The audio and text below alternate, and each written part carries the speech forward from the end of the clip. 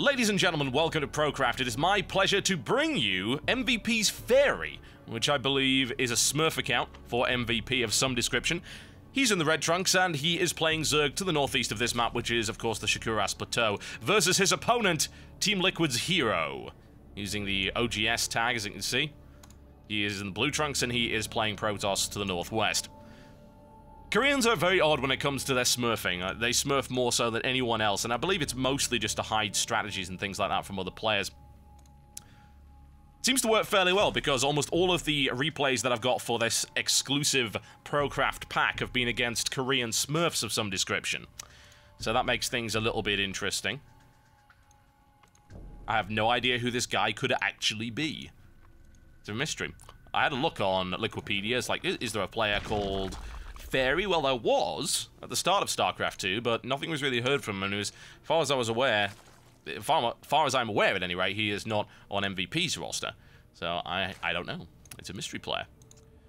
Whatever the case, if it's got Liquid HerO in it, it's guaranteed to be pretty good. Shakuras Plateau is an interesting map.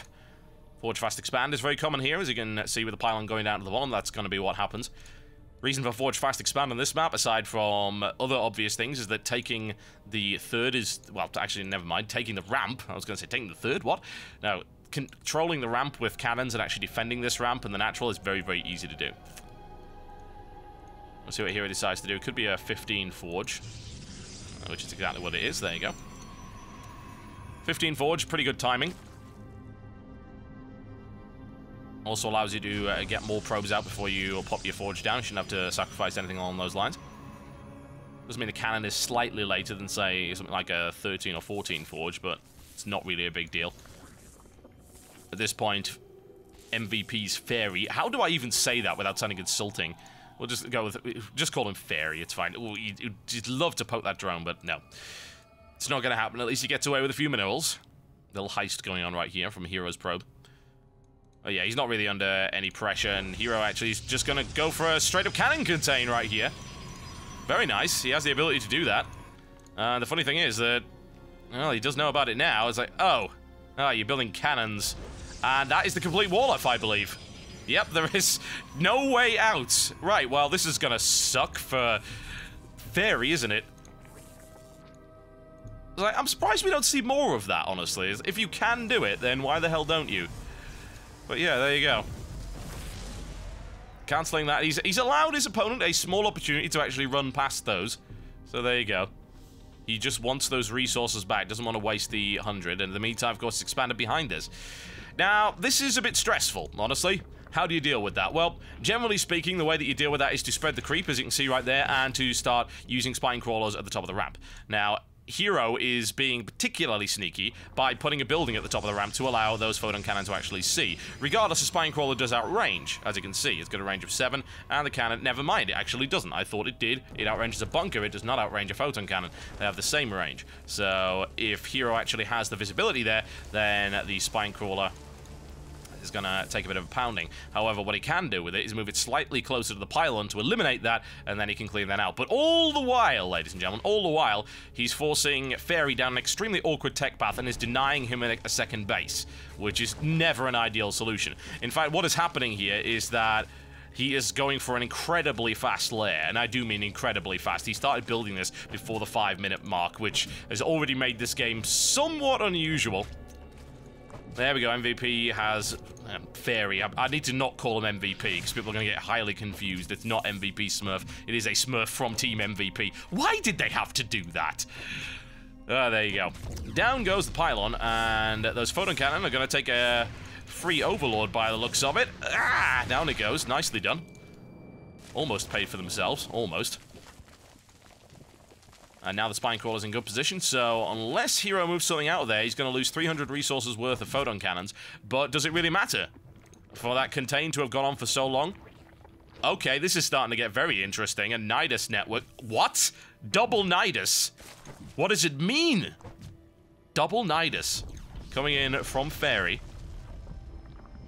Well, if you thought you saw nothing but conventional games on the Korean ladder, nope. Try that one again. An Overlord is in position as well, and I have heard of Nidus used to break contains and things like that.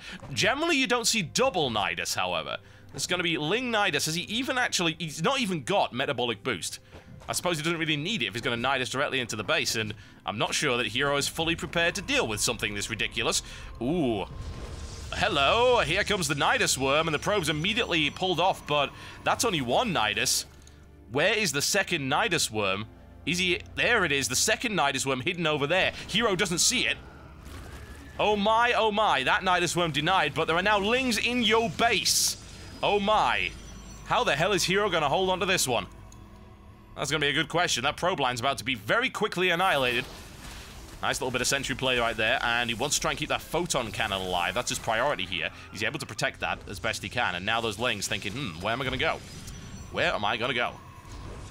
Ooh, he's looking for the wall off there, and he's able to create a wall off and take a couple of Lings out as well. Some really nice defense coming in here. More Lings on the way here from Fairy, because, well, what other choice does he really have at this point? He's so far behind already. And HerO guards the pylon with the lives of the probes. They form an impenetrable wall, Spartan style, and hold the breach. The question is, does he have enough probes to hold it? It's just a single photon cannon piling away at all of those Lings here, and the sentry was holding them off for the longest time. Oh, nice placement to deny the attacks from that direction. Probes will hold. Spartans will hold this line. Placing the force field directly on top of the photon cannon, but it does go down finally, and that's a lot of Lings that have been bled off there, but HerO actually still has a massive economic lead. He kept a lot of those probes alive. 10 probes killed. You'd think that a lot more would be. Now the question is, what does he do from here? Well, looks like he's going to try and take these out with nothing but sentries. The Nidus worm will go down very, very rapidly. Another photon cannon being put into position here. And now with that pylon finally removed, he is able to expand, but my god, he's taken a lot of damage in the process. HerO now supply blocked and lost a lot of his production as well. Those pylons are being shut down and the Nexus taken out as well. Those Lings doing as much damage as they can. But he is still on this base, and his opponent hasn't actually expanded yet. Certainly something to consider. Well, more production facilities taken out, and it's going to be all sentry all the time right here. Tries to block that off, but unfortunately it doesn't work out. A Zealot in the mix as well, and HerO not actually microing there, but he doesn't really need to. MVP is finally running out of forces, as you can see here. God, I call him MVP again. It's not MVP, it's FairyMvP. It's like MVP only in doll form, but playing Zerg. And there we go, the expansion finally up right there, and my oh my, ladies and gentlemen, what a silly game this has been up to this point. HerO doing as much damage as he can, trying to get rid of the rest of those units, and he should be able to do it, including the space out, and honestly, in terms of the amount of damage he's taken, it's not that bad. Admittedly, he's going to have to play catch-up with the double hatchery, which could be quite unpleasant. In fact, it's going to be triple hatchery. We've got another expansion coming down here for Fairy. The question is, will HerO be able to do anything about it? Roach is on the way up here for Fairy as well, and there's the Nexus going back up. But that's the real problem with Protoss, isn't it? If you want to try and keep up with Zerg, you've got to be chrono boosting on both of your Nexus, and he only has one Nexus to chrono boost from. More Lings moving in, now finally getting Ling speed, perhaps the latest time in a pro game I've ever seen. The 11-minute mark right there. Pressure's not actually going to work here. HerO is safely walled off, so he doesn't really have to worry too much about that. And I don't know, I have to wonder if MVP's investment was really worth it. He is playing catch-up at the moment. His tech path was interesting, to say the least, but he does have lair tech, and he's got a few options here. And of course, start getting roaches and roach upgrades to try and bust his way through, which is probably the best thing he could do, or he could attempt to Nidus his opponent once again. If he gets in there with roaches this time around, it could be absolutely devastating. Scout picked off there by Fairy. And there's the expansion now scouted. Twilight Council on the way for HerO. This may be a funky transition into DT. Could, of course, be Blink Stalker as well. Oh, I have to wonder if HerO believes he's behind here. He's certainly behind in terms of the number of bases. There's no real doubt about that, but in reality, MVP... Oh, God! Why? Fairy! His name is Fairy. It's not MVP. Fairy? Mm-hmm. Has played a lot of economic catch-up.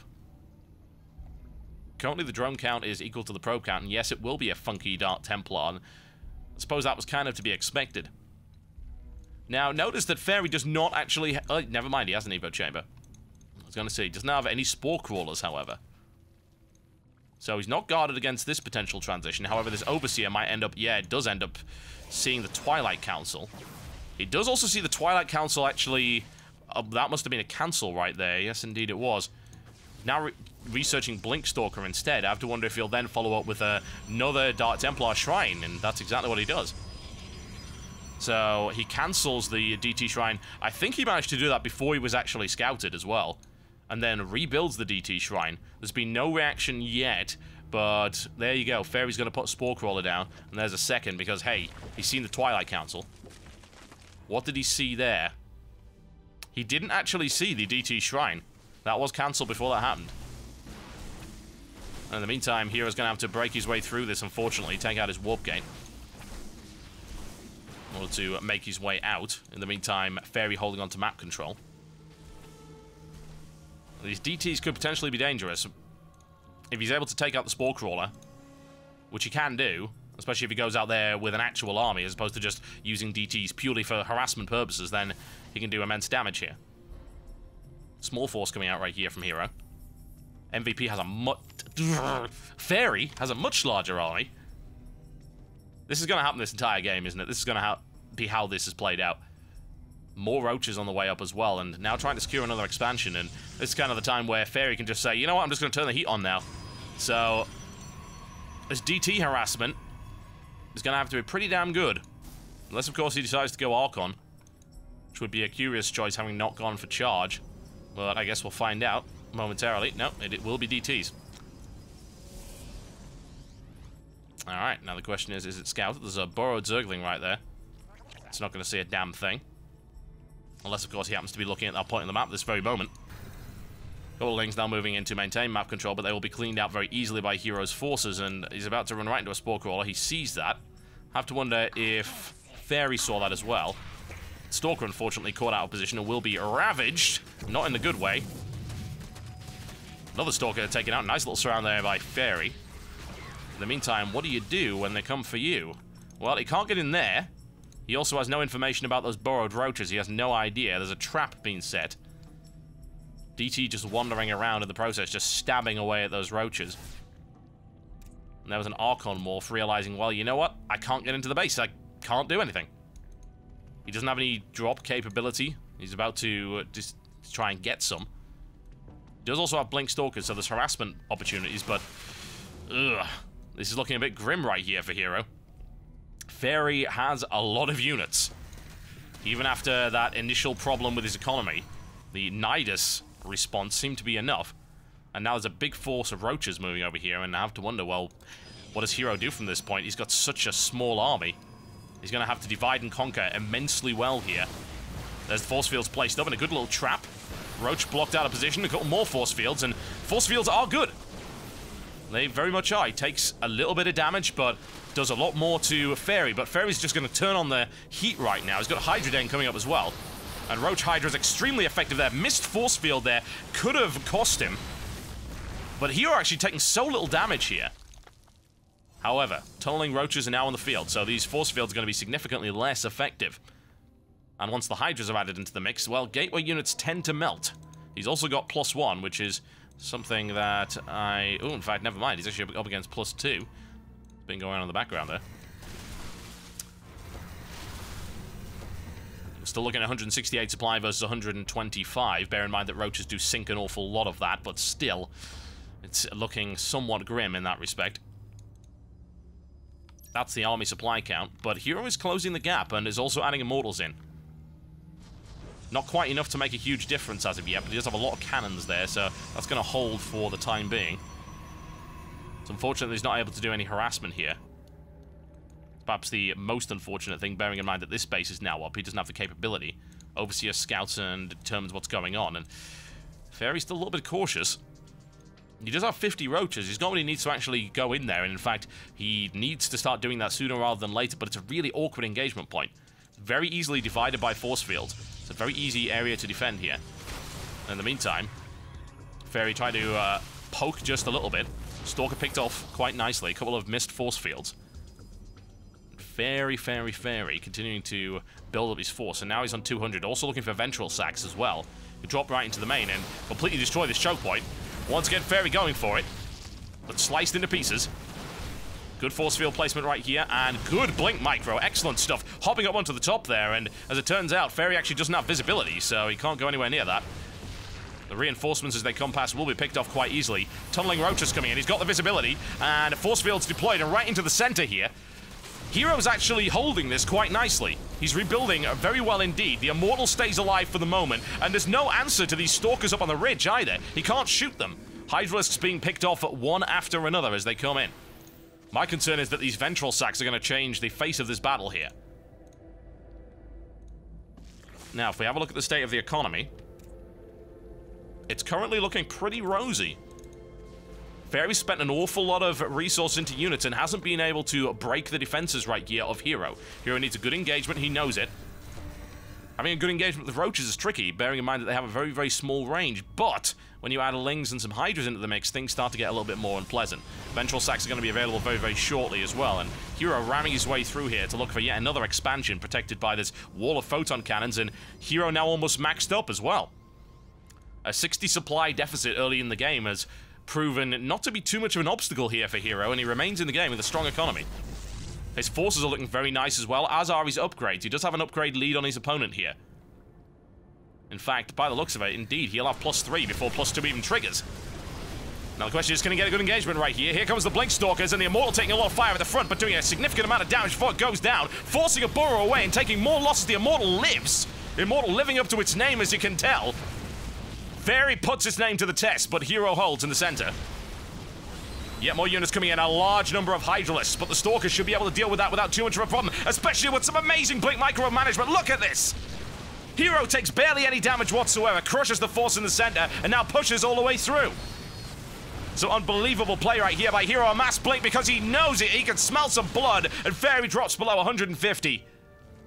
Oh my, HerO with an amazing counter push coming on right now. This is some crazy play.